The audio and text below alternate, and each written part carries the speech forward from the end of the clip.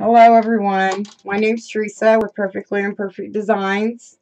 I'm the owner and designer here, and tonight I'm going to be making a gnome St. Patrick's Day wreath. So let's get started. Hopefully I put you down far enough, I do not know. Let me get my reading glasses on so I can read comments. Hi Charlene, thank you for joining me again. This is the gnome sign that I made here in my shop. So this will probably be my last St. Patrick's Day wreath. For the ribbons,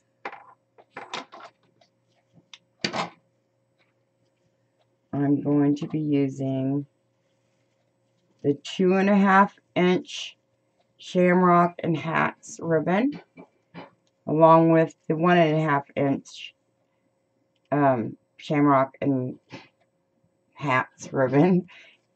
All my ribbons are cut to 12 inches. I'm going to be using 1.5 inch black and 1.5 inch green.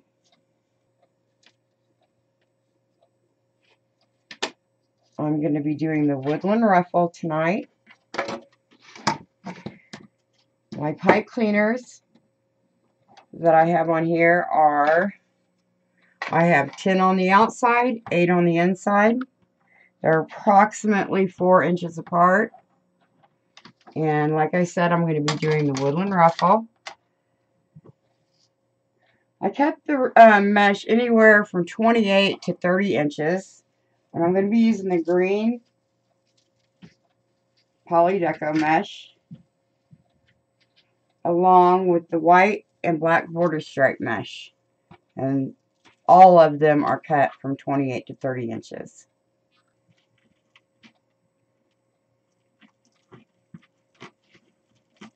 So I just roll it 3 or 4 times on one side, clip it, turn it around, and do the same on the other. I like to start on the outside of my ring.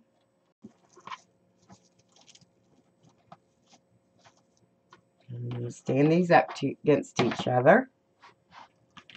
Here in a minute I will show the sign that we're using for this again.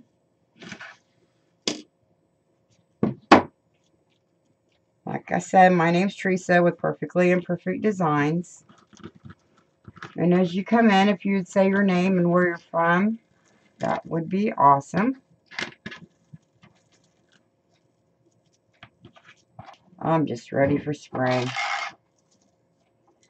And what I was talking about the other night, it's like some people, you either dislike gnomes or you love them. And I didn't know at first how I felt about them, but they've kind of grown on me. I even tried to make one, and it came out okay. I was trying to make it as a wreath embellishment, though.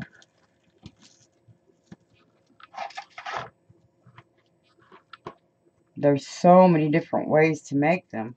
I try to take these ruffles right up against each other so they stand up. And if you could follow my page, that would be great. Facebook is taking away the like button, so likes will no longer do anybody any good.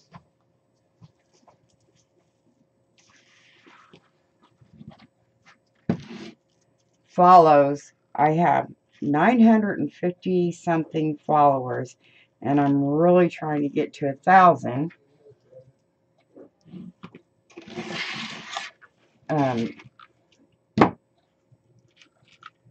My next goal, of course, is 1,000. So I'm only a little bit away.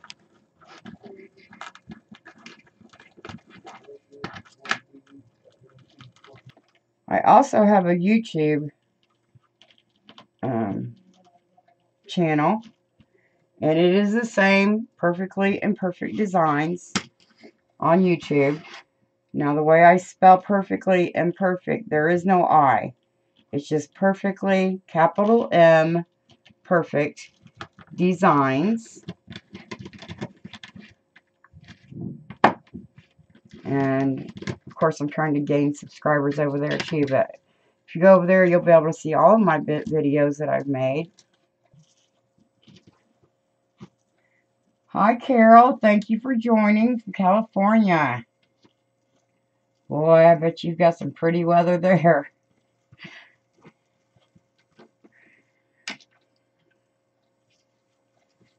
You're at Perfectly Imperfect Designs. My name's Teresa. I'm the owner and designer here. I'm live on Facebook every Thursday night at 7 o'clock. But today I just decided to get on here and make this St. Patrick's Day wreath. It's going to be, I think, one of the last ones I'm going to do. My ribbons and my sign are available in my Etsy shop, which is linked below. Again, I'm doing the woodland ruffle. My mesh is cut at 28 to 30 inches. Okay, we've got 2 more pieces of mesh, and we'll move on to the ribbons.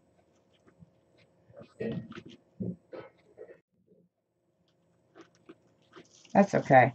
Okay, I'm going to pull my pipe cleaners up so that I can start adding my ribbons. And then I'll show you guys my signs that I listed today. How that looks. This is the sign that we're using for tonight's wreath. The 3 gnomes. We do black and green in one.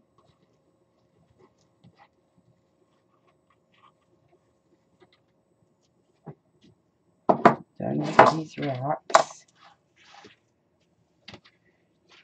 And the shamrock. I'll put the shamrocks together and the black and green together.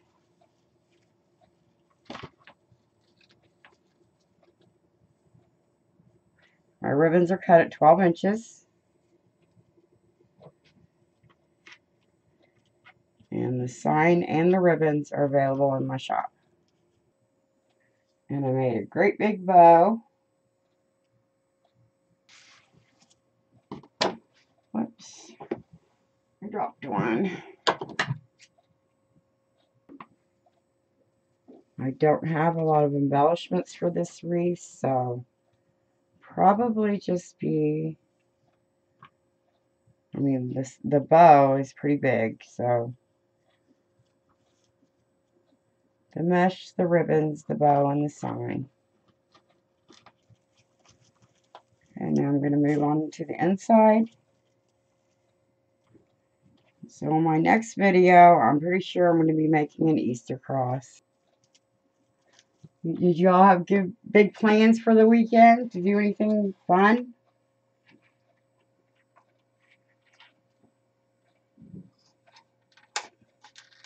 You're wreathing. That is what I love to do too. Oh, your Sam's had the ribbon. Oh, I'm so jolly. Really? Well, good for you, Carol. I'm glad you got it, because there's so many people that have not got it. I just hope that the one that's, I say near me, but an hour away from me will have it, because it'll be worth the drive. FIS.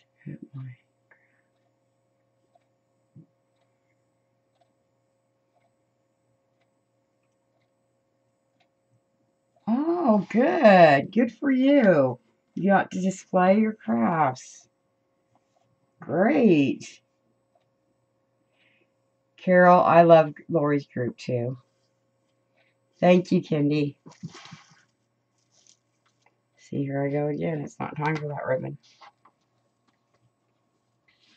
You'd think I wouldn't know how to walk and chew gum at the same time, since I can't figure to put ribbons on a wreath and talk. It's not that hard. Yeah, Lori's not just my teacher and my mentor. She's my friend. She is a great person. Inside and out.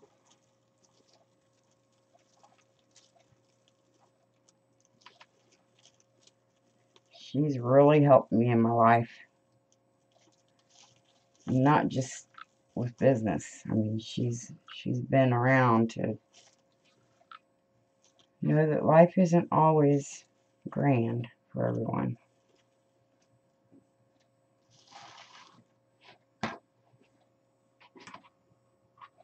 Gosh, I got all messed up on my ribbon count. Either that or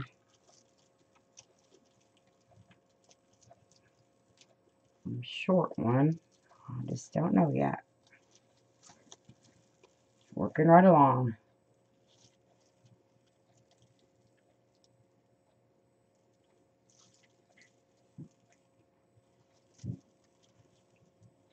There's a lot of people on Facebook doing crafts and stuff right now because you can't, there's nothing else to do. Even if I did have something else to do, I'd rather make wreaths or crafts. Like I said, I like doing all kinds of crafts, not just wreaths. I don't like go all out and decorate my house for St. Patrick's Day because it's just one day. But, you know, I do a little bit. And I was able to get those wooden shamrocks from the Dollar Tree. So, and I decorate my house like a shabby chic kind of way. So I painted the shamrocks green, just without even really thinking. I thought, well, shamrocks got to be green. Well, I painted it green and I don't like it. You found me from the marathon? Thank you. I will follow you back. I missed out on the Christmas ribbon from there. Because like I said, I live out in the country. And the only store that I have within 45 minutes of me is a Walmart. One. Well, then if you go a little bit farther, you have two. But as far as craft store or Sam's store or anything like that, I don't have it. Well, thank you. I just take a pen and curl it around my pipe cleaners.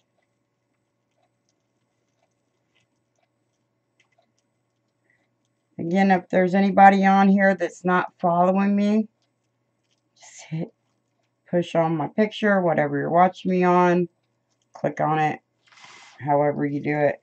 3 dots will come up in the right hand corner, and you can choose your notifications from that, whatever you want. Or you can sign up for my email list. The only email that you'll ever get from me is my live notification, letting you know when I'm going live, or letting you know about any sales going on in my Etsy shop. Alright guys, now I'm going to get I gotta get my sign ready. And then I'm going to show you the bow. Now I use cable mounts on my signs. Never had a problem with them. A lot of people will not use these. They absolutely won't use them. They say they fall off. I do not use these with hot glue. I wouldn't recommend doing that. I use E6000 and they've never fallen off. Alright, my sign. I'll figure out which side I want to put it on, which I'm pretty sure it's going to be this one. And let me get the bow. Okay, this is the bow. And while I'm showing it to you, might as well try to fluff it out. And what I do, start in the back and pull them where I want them to go. I pretty much have them placed where I want them to go before I tighten up my zip tie all the way.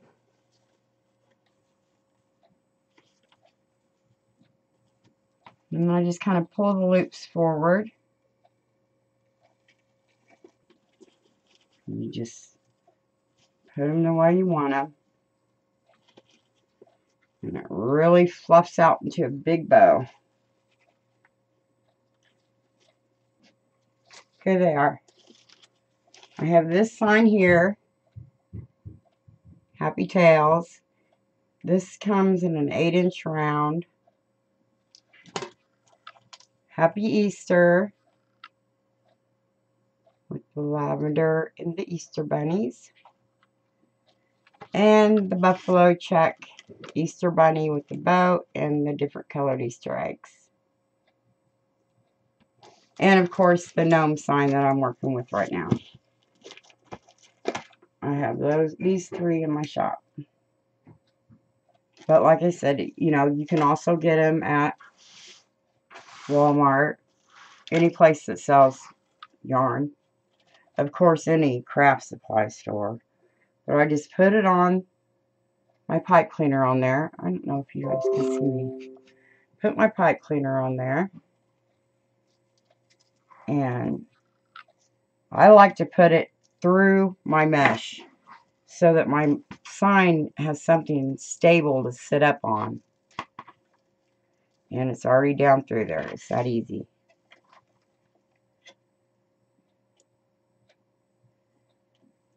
Now I know I could take my pipe cleaner, move my mesh out of the way, go through it, and tie it to the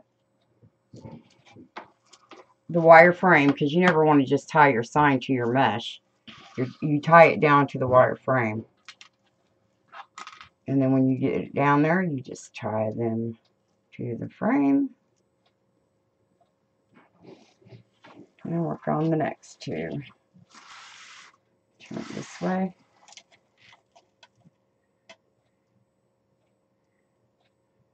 Sometimes I've even put a ruffle underneath my sign so that it has something to set up on, because nobody wants their sign sagging down inside their wreath.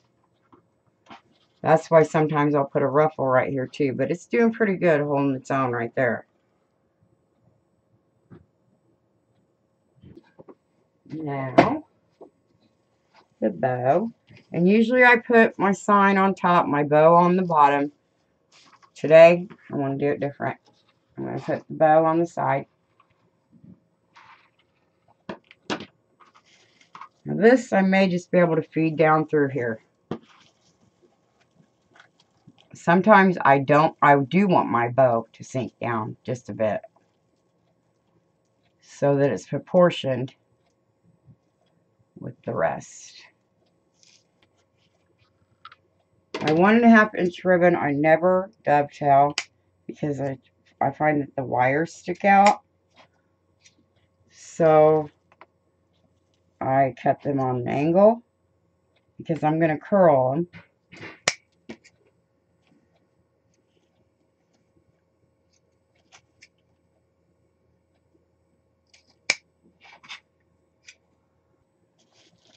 Okay, now I'm going to take these and curl them up.